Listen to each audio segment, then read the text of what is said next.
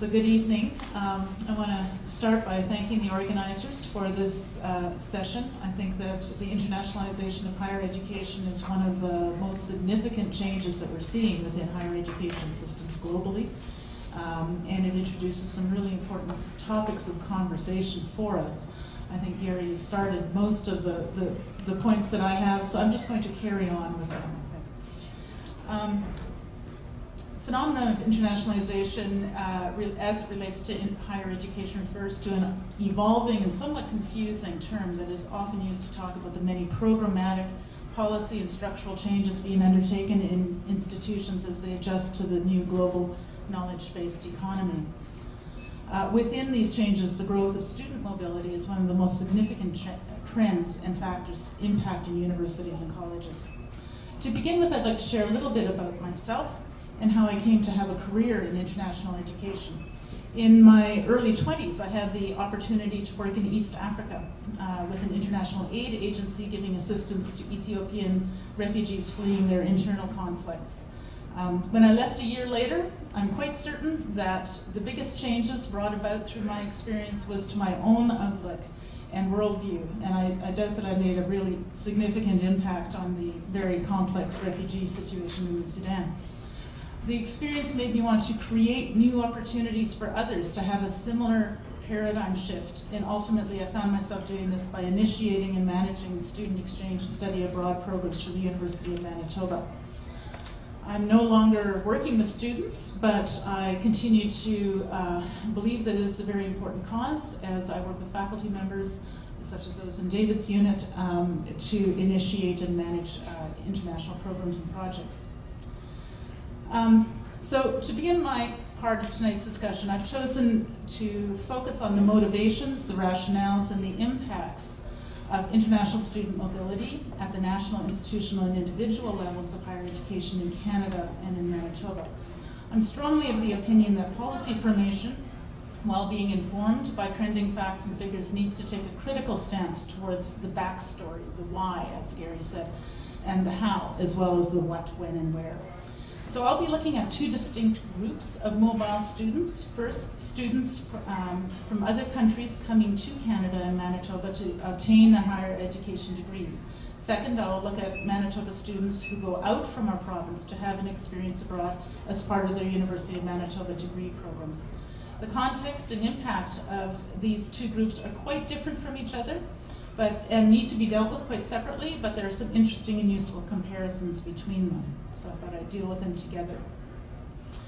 Gary mentioned some of the provincial statistics, but when we look at international student mobility trends globally, the vast majority of the more than 4.5 million students currently studying outside of their home countries are students registered in degree programs.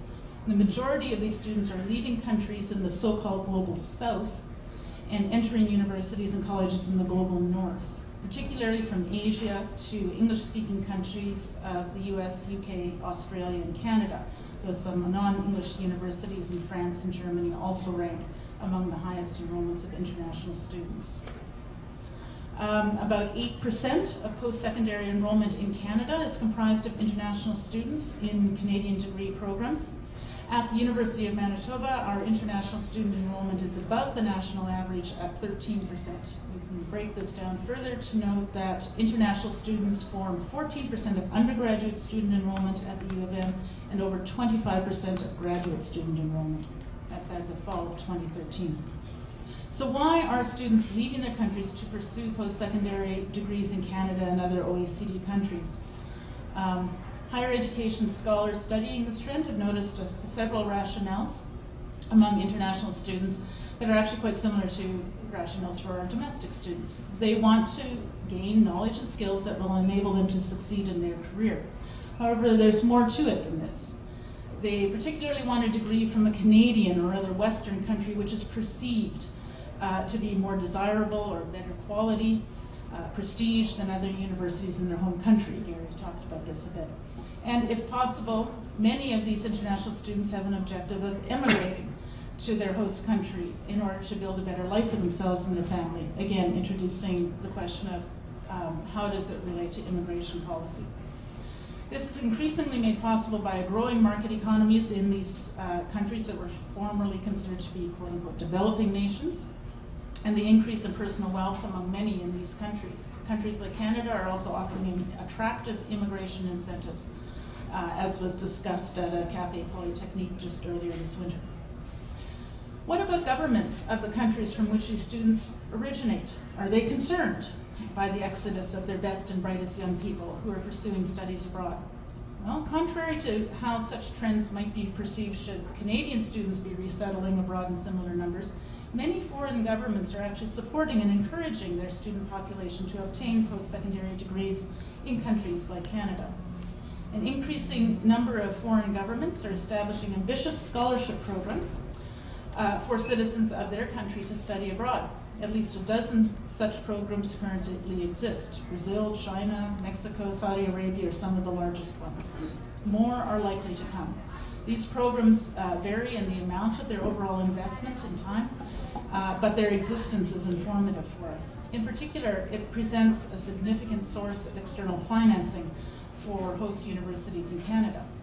While foreign government scholarship programs are relatively a new addition in international student mobility trends and are currently being studied, at least two rationales for such programs have been proposed. First, governments are investing in the acquisition of knowledge and skills in select areas of needed expertise for growing their economic development of their country. Second, by having experts and professionals trained abroad, governments are expecting to improve and strengthen the government and higher education infrastructure of their own country through the repatriation of the foreign trained graduates. The risk of brain drain through permanent immigration of graduates to their host country is real, but the growing number of such funding programs suggests that foreign governments consider the beneficial impacts to outweigh the risks. The impact of degree-seeking international students in Canada is significant. First, these students do bring, as Gary mentioned, a tremendous economic benefit to Canadian universities and colleges at a time when government spending on higher education is static or declining. In 2010, the Canadian government's economic impact impact report affirms that international students contribute $8 billion annually to Canada's economy. At the U of M in 2013-14, differential fees and direct revenue from pathway programs alone contributed nearly $5 million, or 1%, to the University of Manitoba's operating budget. So it's something significant that we need to pay attention to. At the institutional level, the impact of international students on campus goes well beyond the financial aspects. Greater ethnic and cultural diversity in our classrooms provides opportunities for all students to learn new perspectives and sharpens the quality of educational programs through increasing competition for talent. At the graduate level, students often form the research links to universities in their home countries, contributing to the expansion of research in Canadian universities, while at the same time lowering the cost through the acquisition of scholarships from foreign governments. Not all impacts are positive, however. Faculty members must learn new cultural skills in order to teach effectively in these newly diverse environments, and additional staff resources are required to support the needs of international students.